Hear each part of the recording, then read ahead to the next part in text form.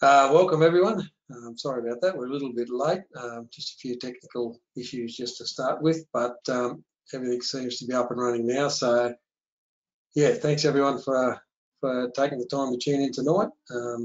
And we're looking at the damage feral pigs do to your hip pocket. It basically looks at what pigs are costing you and your individual enterprises. I just need to start with acknowledging the traditional custodians on the land on which we meet today, and I pay my respects to elders past, present and emerging. Just in the way of introductions, my name's David Lindsay. I'm a Senior Biosecurity Officer with the Northwest Local Land Services. Been in this job now for about 28 years and had a lot of experience with control of feral pigs over that time. And one of the problems I've encountered when trying to emphasise the extent of pig damage was that very few landholders had taken the time to put a dollar figure on the damage that pigs have caused on their properties. So they sort of had an idea, but never really put a figure on it. So the reduction of yields and number of lambs and how much it actually cost to control pigs, although they sort of had rough ideas, they never really had anything concrete. And without that information, it becomes pretty hard to compare your control, the cost of your control, to the return on your investment, and then what's happening from year to year. So to help landholders get their heads around it, we approached AgEcon to get some figures for us. It's quite a large undertaking, as you can imagine, given all the variables with commodity prices and yields and all that sort of stuff. So there's a lot of variables out there. And AgEcon have done a great job, and in particular our speaker tonight, Janine Power. Janine is an agricultural economist based on a farm near Burren Junction in northern New South Wales, northwest New South Wales. She specialises in investment and impact analysis, feasibility of new technologies and whole farm modelling. In addition to investigating the economic impacts of feral pigs and other consulting work, Janine and her husband run a mixed farming business, which includes broadacre irrigation and dryland farming, plus livestock enterprises. She has direct experience with most of the methods of feral pig control we'll discuss today. On the right side of your box there is, on the right side of your screen, there's a box there that has questions on it. So if anyone has any questions, by all means type those in and we'll get those.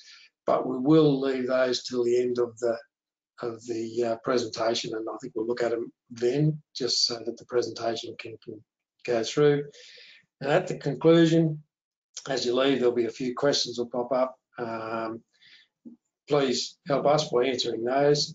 Gives us a little bit of feedback, and we know how we're going with this stuff and help to improve it in the future. And you also get an email probably tomorrow sometime with a lot of contacts and information that we discussed tonight. So I think that's everything. So without further ado, I will hand over to Janine. Thank you, Janine. By the way, I will actually turn off my webcam so that we can use a computer without sort of clogging it up too much. So I'll leave it there, and thank you, Janine. Thanks a lot, Dave. I'm going to do the same. I'm going to turn off my webcam and it will just reduce the bandwidth for this webinar, which hopefully will mean it will run a bit smoother. So I'll pop that off and we'll make a start.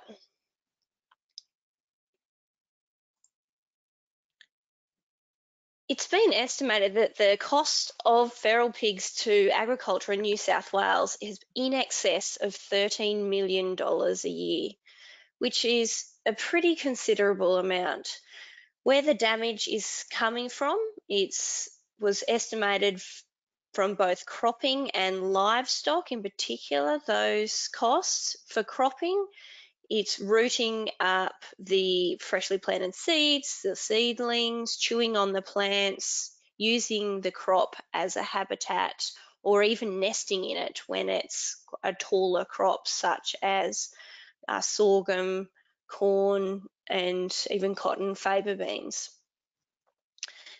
For livestock, lamb predation is a main issue where the feral pigs will prey on young lambs and kill them.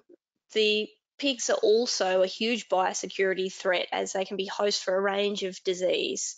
And on top of that, they'll eat out of feeders, eat improved pastures, and cause damage to waterways and with their wallowing. And for other environmental damage, they even prey on a range of natives and cause additional damage to infrastructure such as fences and dams.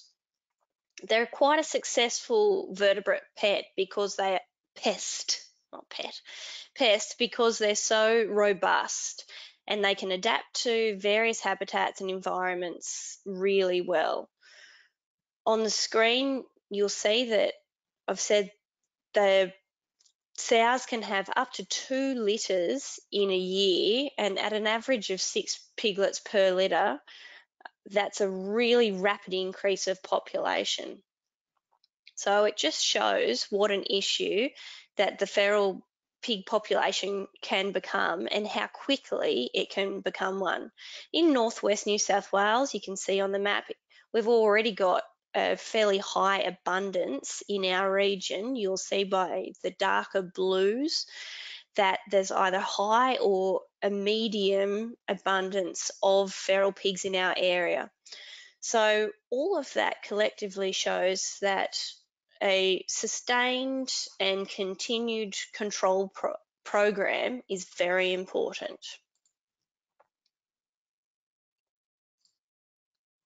I'm going to jump straight through to the cost of feral pigs, what they could be costing you per hectare for each of the enterprises. You can see a range of enterprises there, with chickpeas potentially suffering up to $100 a hectare from feral pigs.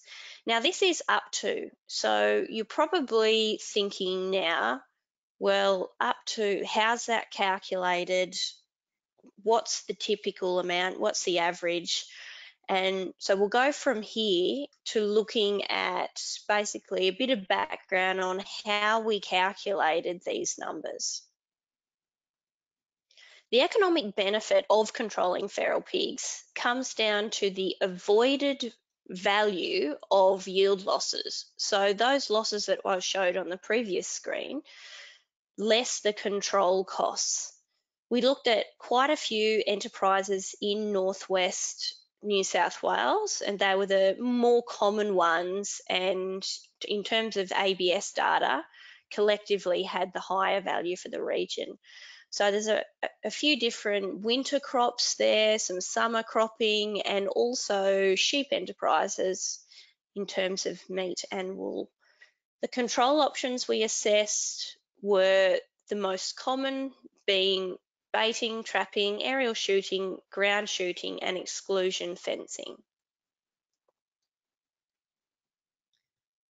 The variables within the analysis, as Dave said, made it quite complex. So the variables being the typical yields, or the yields that would have otherwise occurred without the feral pig damage, the yield loss caused by the feral pigs, the commodity prices that would be achieved, the cost of the control, and the effectiveness of the control method.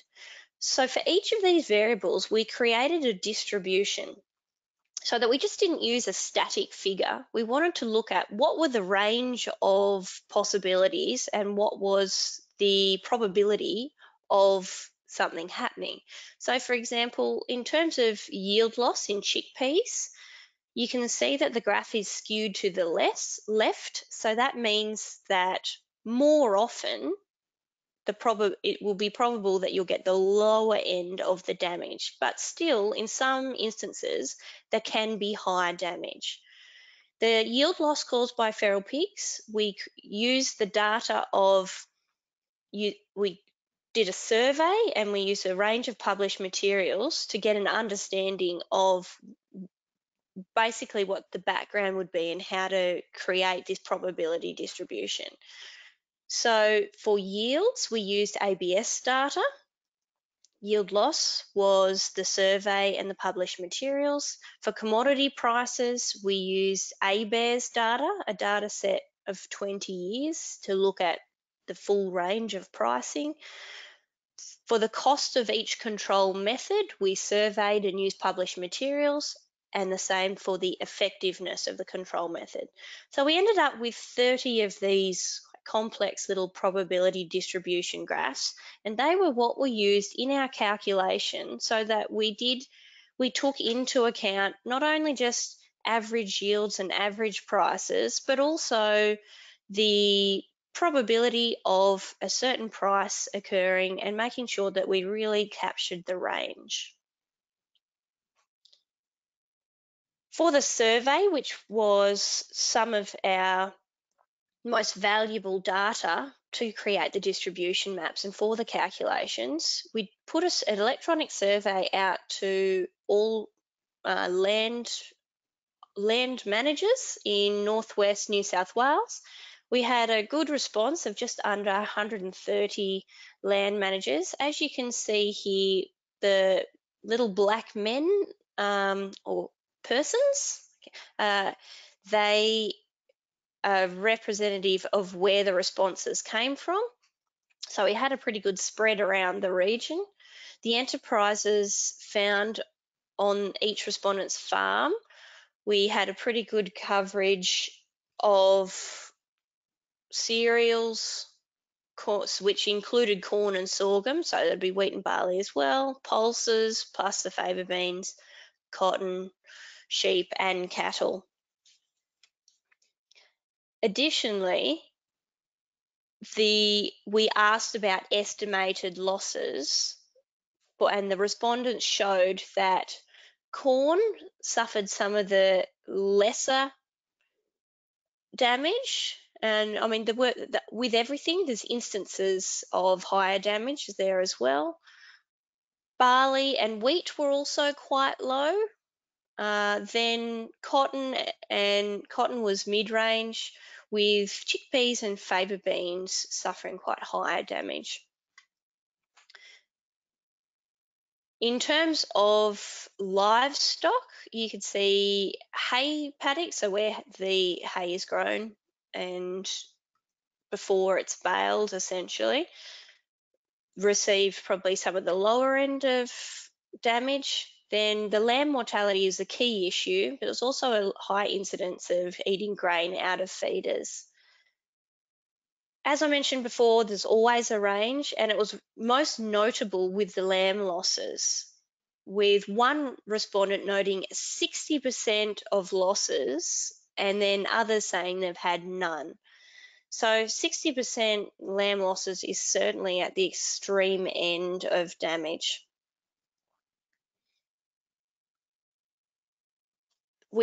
As I said, we asked about the effectiveness of the control methods, and exclusion fencing came out as highly effective as can be expected, which I'll talk about exclusion fencing, focusing on its own a bit later on, because it's the only non-lethal method, and it's also a high upfront cost with a long-term investment. So it does need to be considered slightly different to the other methods.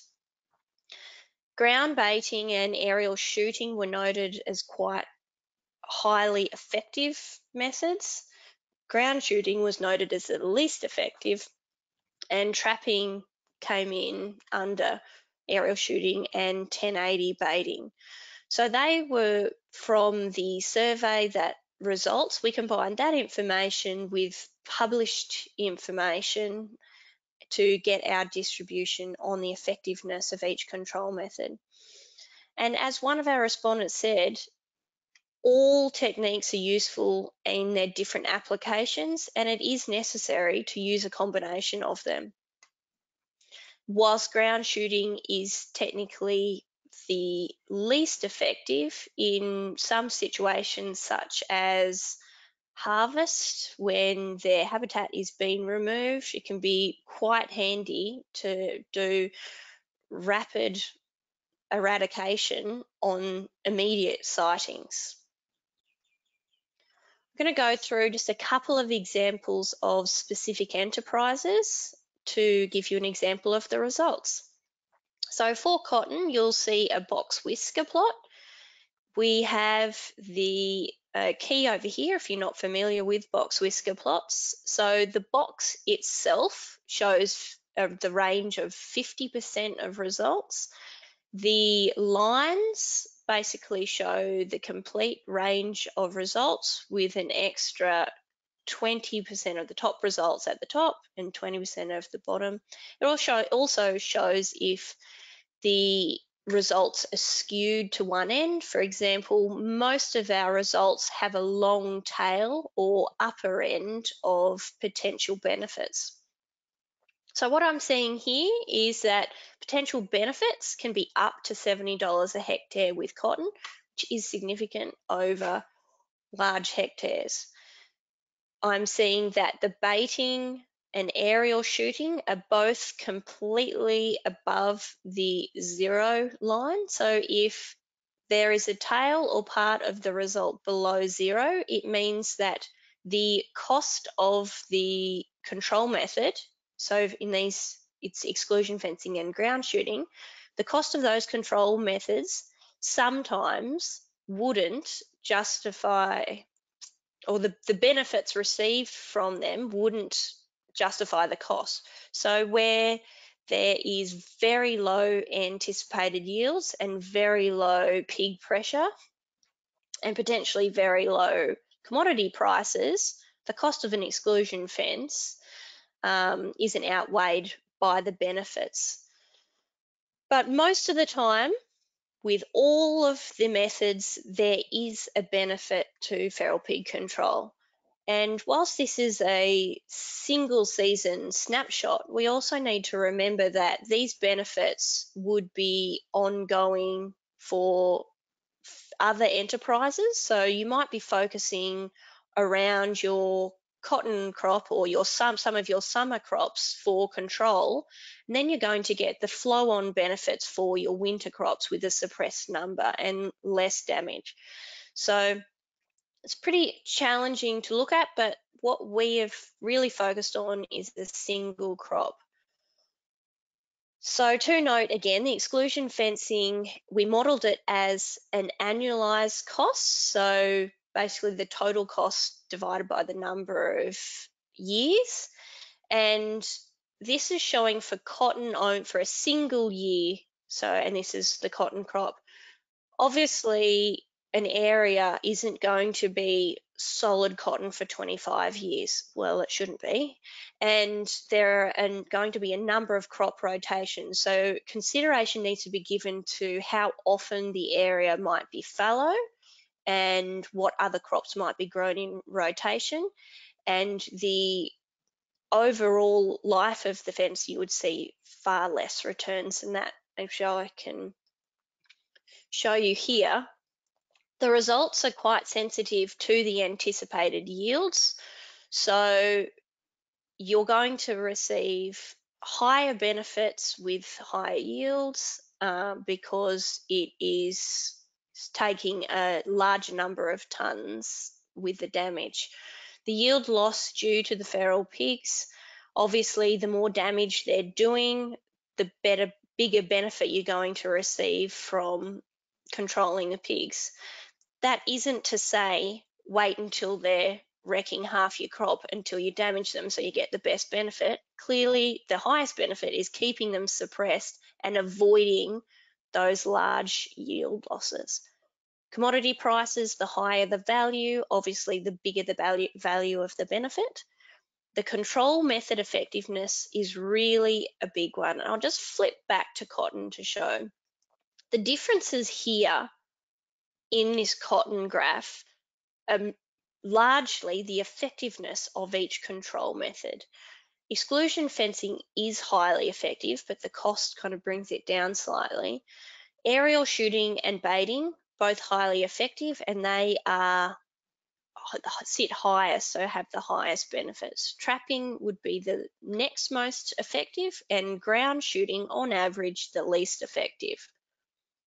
So the control method effectiveness is very sensitive for these results. And if you're using the controls in a highly effective situation, for example, at harvest with ground shooting, it's most certainly worth using that control, and each control does have its place.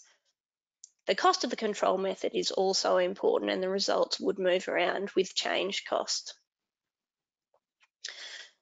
So now we're looking at a different crop. We're looking at wheat, and a winter crop, obviously. We've got another box whisker plot, and you can see, of note compared to cotton, we've got most of exclusion fencing is sitting here as a negative net benefit, suggesting that the benefits of putting in an exclusion fence, specifically for wheat, would not outweigh the costs.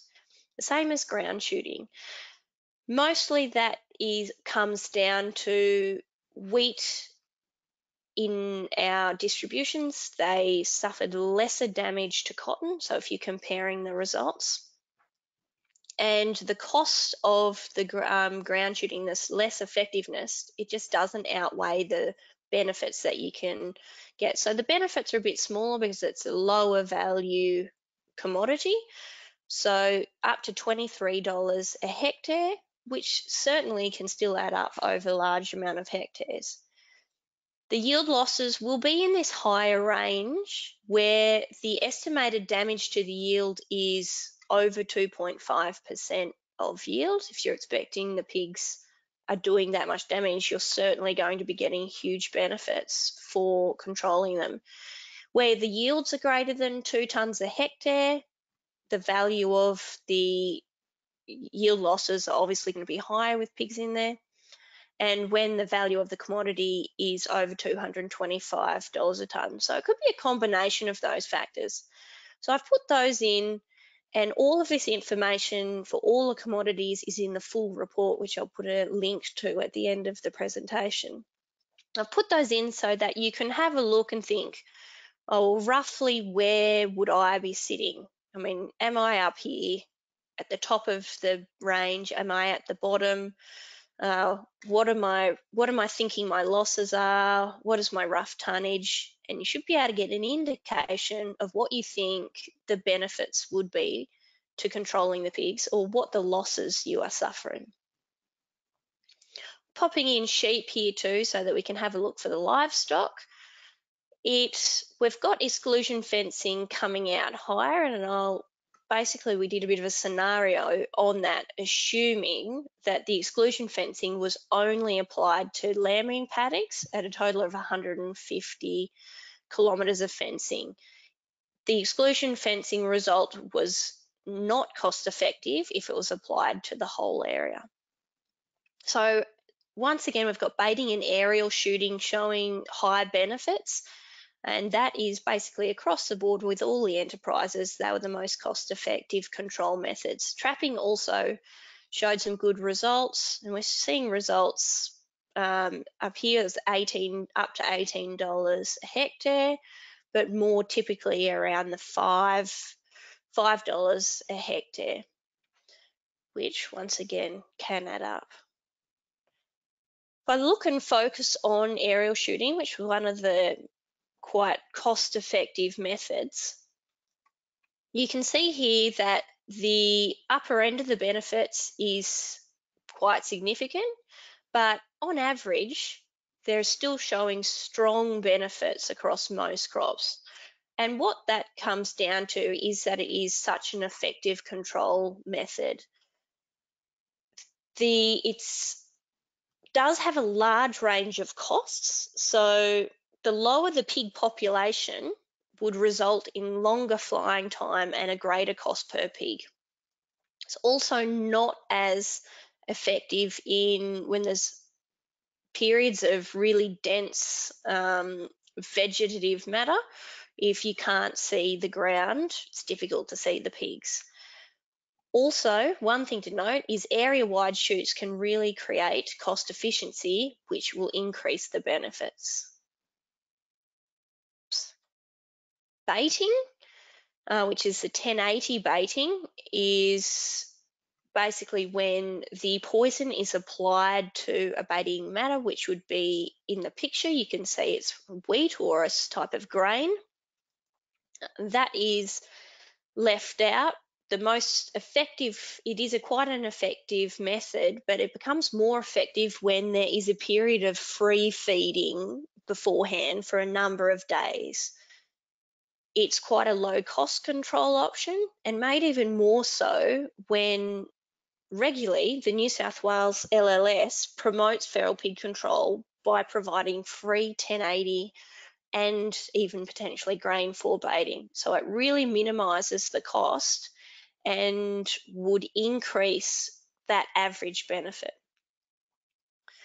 You can see that the 1080 baiting also has quite high average benefits per hectare. Oh, got flying time noted in there, which is clearly not relevant. Your costs for the 1080 baiting comes down to the poison, which you can often get as part of a control program, the grain, which often most farmers would have on hand, and then the labour in terms of doing the free feeding and monitoring. For trapping, is a very effective control method. You can see benefits of up to $70 a hectare, and on average still positive benefits across all of the different enterprises. The cost of trapping largely comes down to labour time. Lots of farmers might be thinking, well, I'm doing it myself, so it doesn't cost anything, but everybody's time is valued as something. So we have included the labour component in that. It's particularly a useful method when there is areas of high pig activity and baiting might not be suitable. A period of free feeding is also helpful and has been shown to increase the effectiveness of trapping. Ground shooting by licensed pig shooters is actually the most commonly used lethal control method, and it's also noted as the least effective, mostly because it has a tendency to scatter the population. Once you're in there and you've taken a few shots, the population, not surprisingly, scatters, and it makes it quite difficult to control, get high control effectiveness. So it can be quite labour intensive per pig, but it certainly does have its uses in specific situations, or just to eradicate pigs as they are sighted. The harvest was a noted time where it could be particularly useful.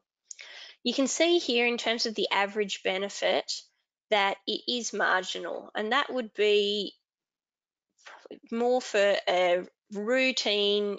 If ground shooting was relied on as your single routine control option, it would end up being quite labour intensive, but all of the control methods are pretty good when they are combined together. So if ground shooting might support baiting or aerial shooting and even trapping.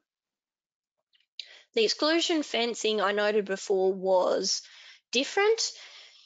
It has varied benefits, and basically it comes down to it is very expensive. It has a high upfront cost, and the costs do vary, but they'll come in at approximately $15,000 at a kilometre.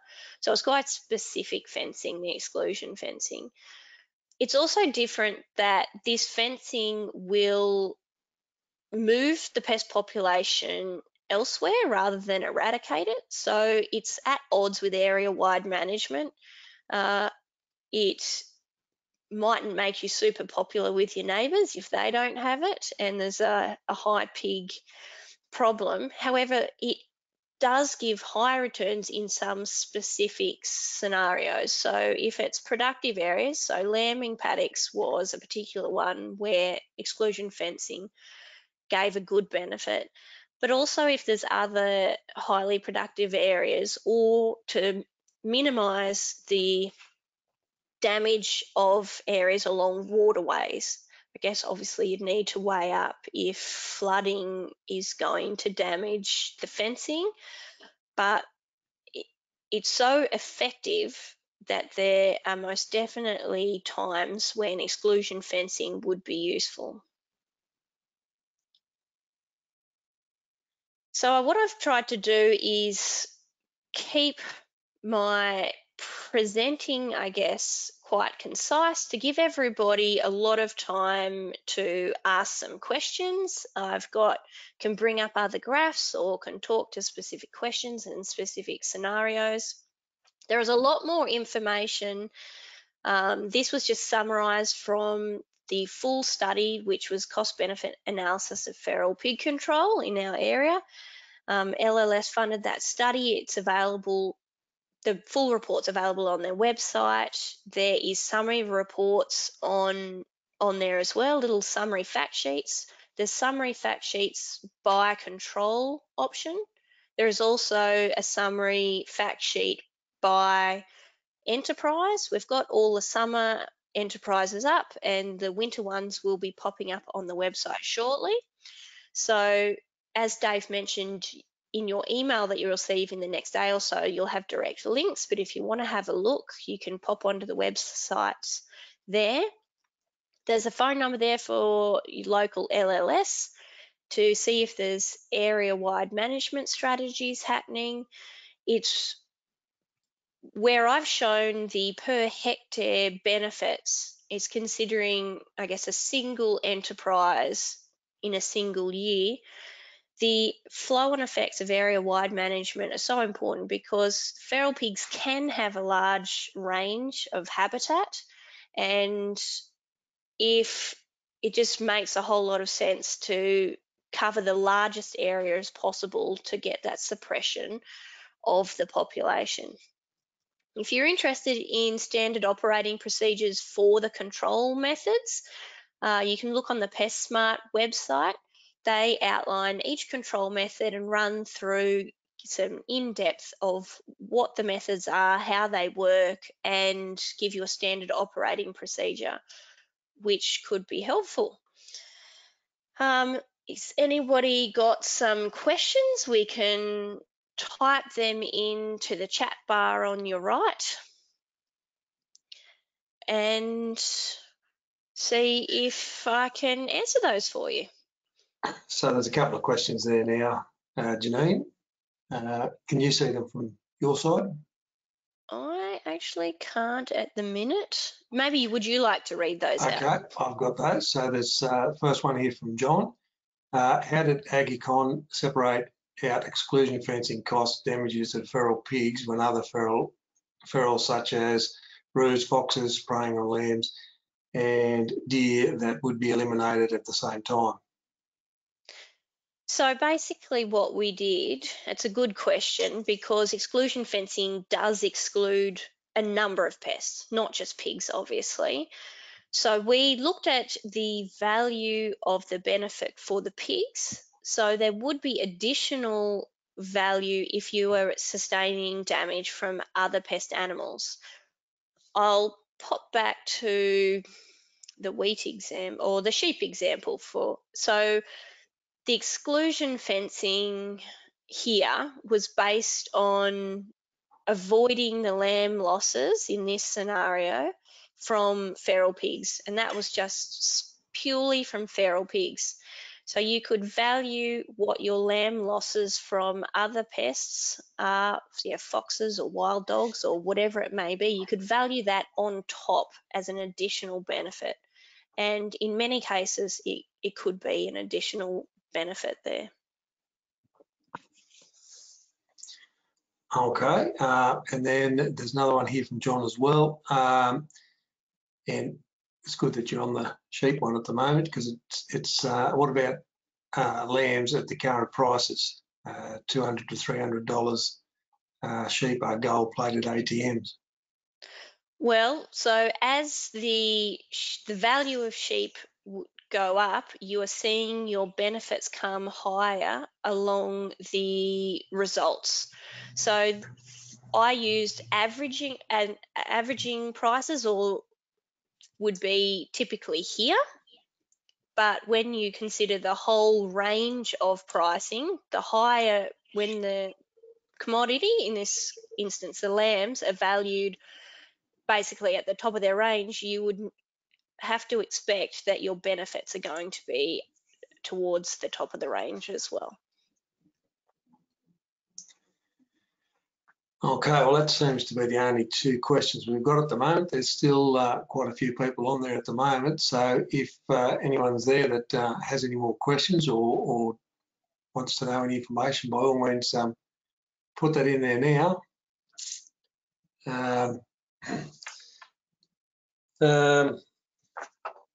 Apart from that, is there anything else you wanted to add, Janine? I'm trying to think. It's a very lengthy report that I've summarised into these slides. I didn't want to get too technical in terms of the methodology and some of the calculations. All that information is in the report for those people that want to understand exactly how the numbers were calculated. I really did cover it, but I guess the key points are that each control option does have its place, but in general, it was the aerial shooting and the baiting that were overall quite highly effective.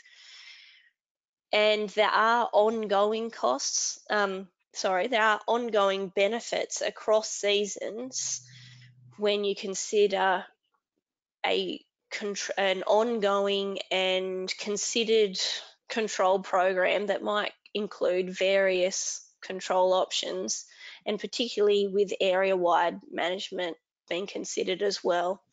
So joining in with neighbours and trying to cover as wide an area to really suppress the population. You've experienced feral pig damage and control yourself, Dave? Did you have any other things you'd like to note? Or? No, I think everything's pretty good.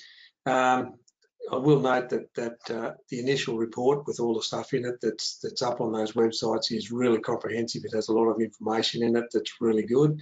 There's also those just the fact sheets for individual enterprises, so all that stuff will be there for everyone to have a look at. I will note that we talked about free feeding of the pigs. It is a legal requirement to do 3 free feeds. It's not the minimum, like you can go more than that if you wish, but you must do at least 3 free feeds when you're doing your pigs.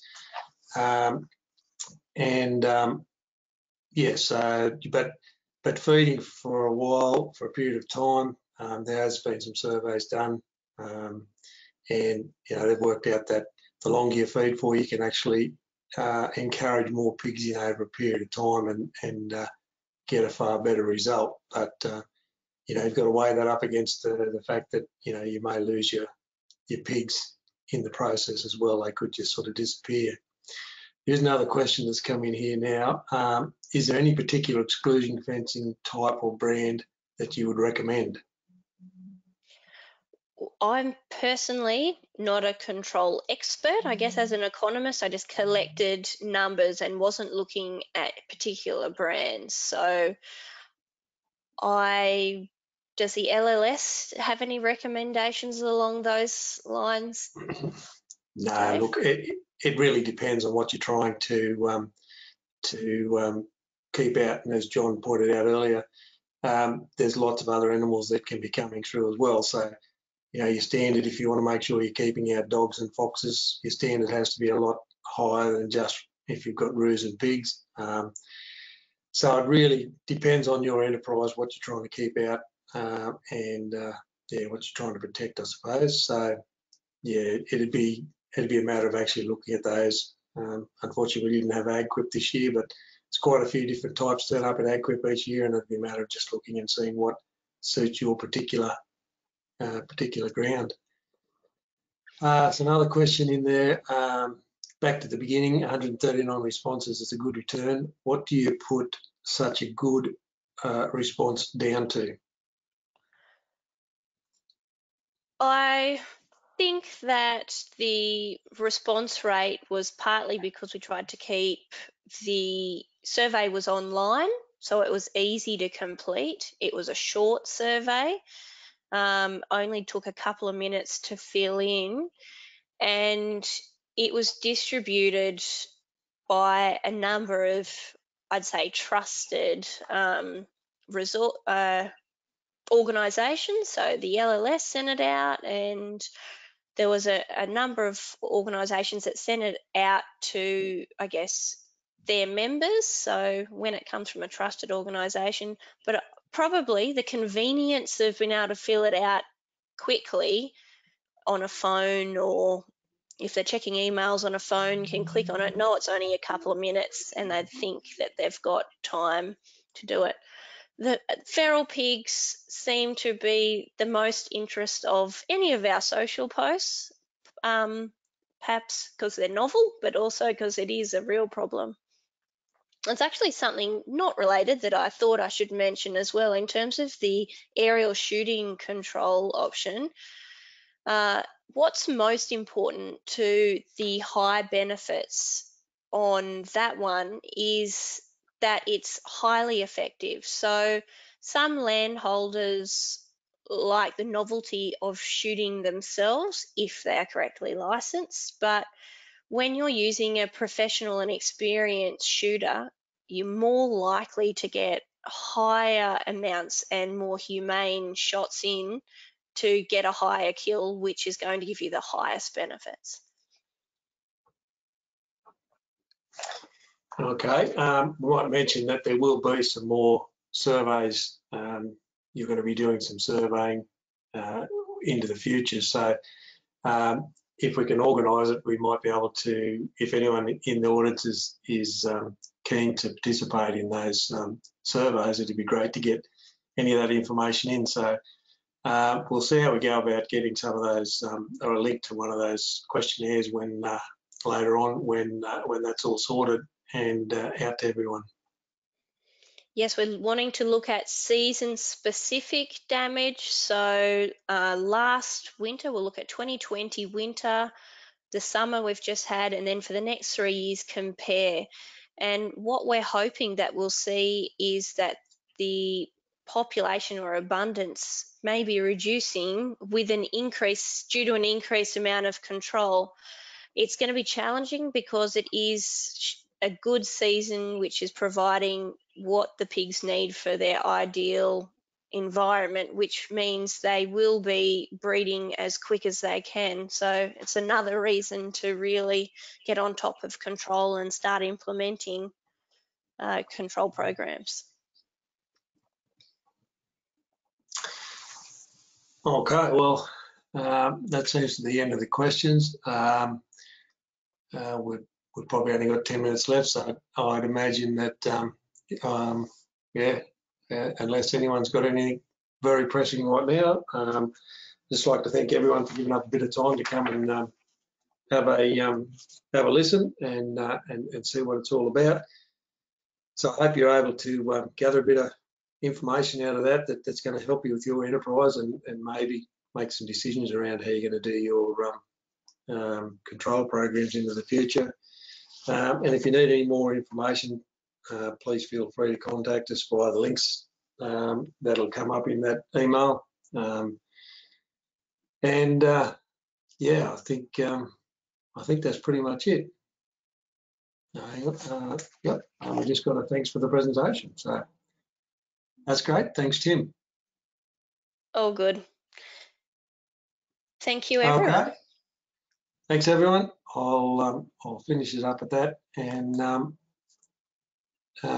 yeah, by all means, contact your local land services if you want to do something with some feral pigs in your area. Thank you.